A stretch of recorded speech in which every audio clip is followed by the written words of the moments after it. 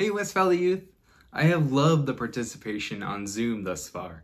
It's been great getting to connect with you guys and discuss these videos. And some of you have enhanced your experience by creating funny names or little usernames, and that's great and all, but as you know, when you do that, you do spend a little bit more time in the waiting room as I take time to verify who you are. And once you're verified, you don't get a blue check mark, but you are allowed to come into our youth group meeting. In John chapter 10, Jesus describes himself as a different kind of gatekeeper, not blocking out all the trolls, but calling out to us and ushering us in. This is what he says in verses 7 through 11. So again, Jesus said to them, "Very truly I tell you, I am the gate for sheep. All who came before me are thieves and bandits, but the sheep did not listen to them. I am the gate. Whoever enters by me will be saved, and will come in and go out and find pasture. The thief comes only to steal and kill and destroy. I come that they may have life and have it abundantly. I am the good shepherd.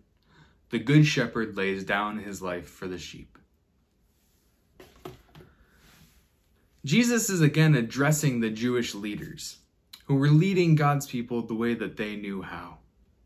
The Jewish leaders thought they had it all figured out. They had studied the Bible. They even had it memorized. And they were waiting for a Messiah. And on their own understanding, Jesus just didn't add up.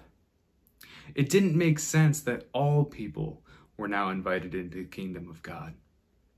They were expecting a warrior to come and wipe out their enemies, not be united with them.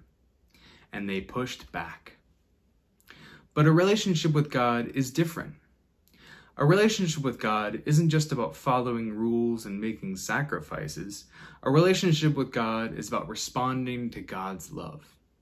The ultimate love demonstrated through God's own sacrifice, not ours.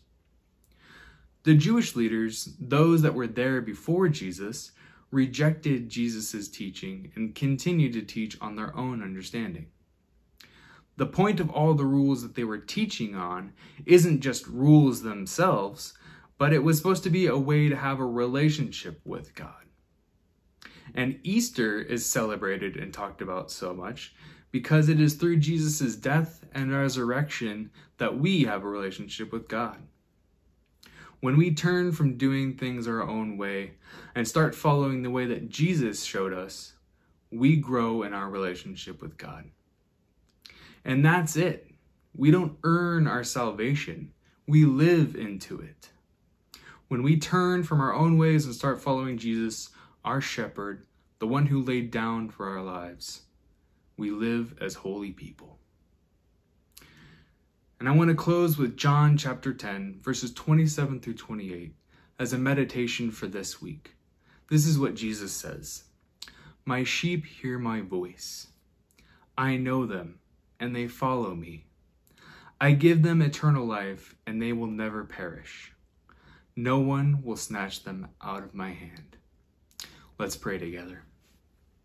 God, thank you so much for sending your Son, Lord, that we are able to have a relationship through his sacrifice.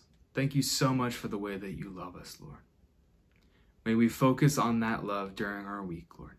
Please continue to keep us safe and healthy. Amen. Thanks for watching. See you on Zoom on Tuesday.